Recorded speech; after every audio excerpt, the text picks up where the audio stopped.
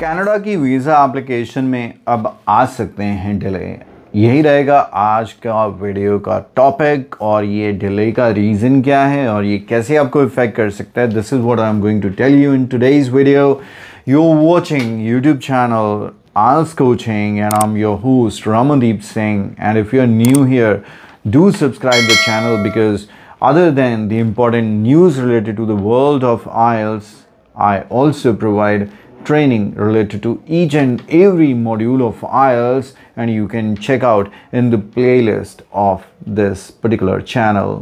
Other than this, you can also follow me on various social platforms, and you can download my application or directly contact us for live training.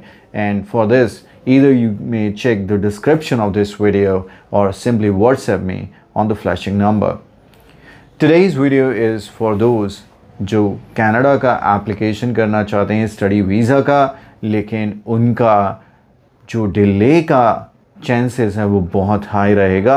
और ये आप मान के चलिए एक certain number of days आपका agent कहता है कि जब हम फाइल लगा देंगे तो इतने टाइम में हमारे पास रिज़ल्ट आ जाएगा, लेकिन अब आपको ज़्यादा देर वेट करनी पड़ सकती है। इसका रीज़न है the recent decision of the government of India, जिसमें कनाडा के 41 डेलीगेट्स को उसने वापस जाने के लिए कह दिया है। विच मीन्स जो वर्कलोड है जो 41 डेलीगेट संभाल रहे थे, अब उस वर्क को करने वाला कोई नहीं है। जितनी स्पीड से ये वीज़ा एप्लीकेशंस को प्रोसेस किया जा रहा था, अब उस स्पीड पर बिल्कुल भी नहीं हो पाएंगे।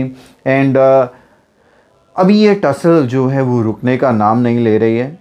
अगर आप में से किसी ने भी रिसेंटली अपनी स्टडी वीज़ा एप्लीकेशन अप्लाई की थी, तो आप कमेंट सेक्शन में ये ज़रूर बताइए कि आपने कितने बैंड पे लगाई थी, क्योंकि अब अलाउड है कि आप 5.5 in 1 या 5 in 1 पे भी लगा सकते हैं। अगर ओवरऑल 6 हैं तो आपका सक्सेस रेट क्या रहा और कितने टाइम में आपका वीज़ा आया, because this is very important which would really help many other students to understand that how is the visa success rate, at the same time how much time it is taking now।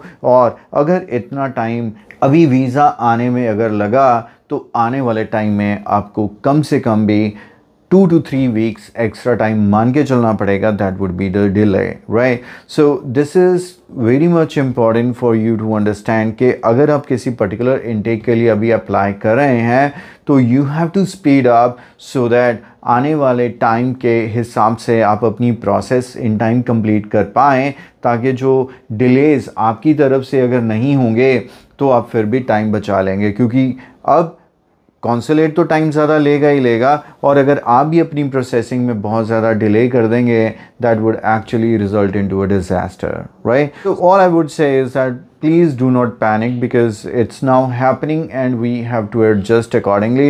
But all I can say कि आप अपनी तरफ से कोई delay ना रखें, ताकि आप अगले सेमेस्टर में या जिस भी सेमेस्टर के लिए आप अप्लाई कर रहे हैं, आपका टाइमली जो एप्लीकेशन है वो प्रोसेस हो जाए।